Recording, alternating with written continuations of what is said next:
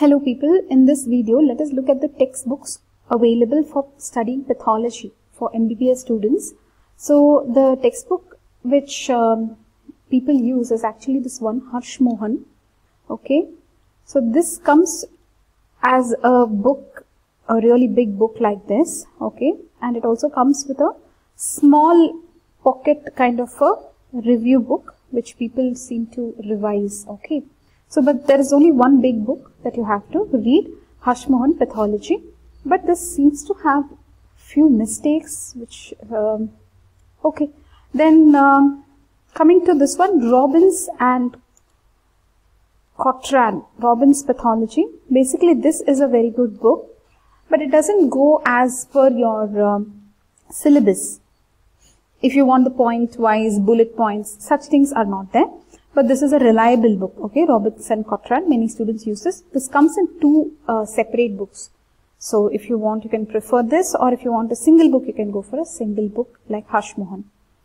Now coming to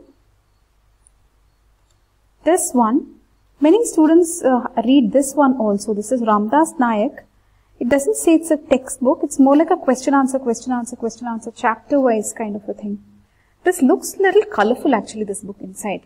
Kind of looks interesting also. So look at this book and you will be able to decide which one you want to buy.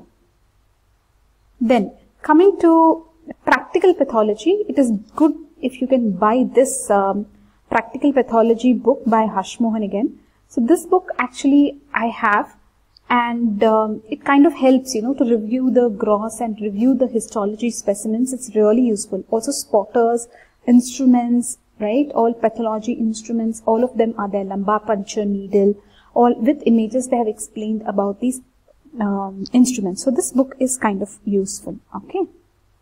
So this is about the textbooks for pathology, the realistic books that actually students read, right. Now let us look at what the university recommends. You may want to revisit your university website to get the recommended books. So some of the recommended books are here, Robbins, Mohan, etc. Next level, if you want, you can go for reference books. Level 1 reference books are available. All these are level 1 only, okay. Then level 2, look at level 2. Level 2 recommendation. And then here you have the level 3 reference books, okay. So you have to buy textbooks mainly. So you have to better flip through the pages of these books, and then you can decide what to buy, okay. And if you are doing combined study and all of you want to keep the same book, then definitely you people should discuss with each other before buying, okay.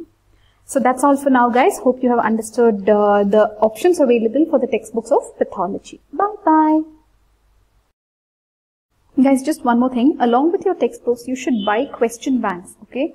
Question banks will give you idea of how the questions would be given to you, okay, and the priority questions. So you will be able to know what to focus on more, right? If you want to pass, right, these are the high priority questions. You will know that.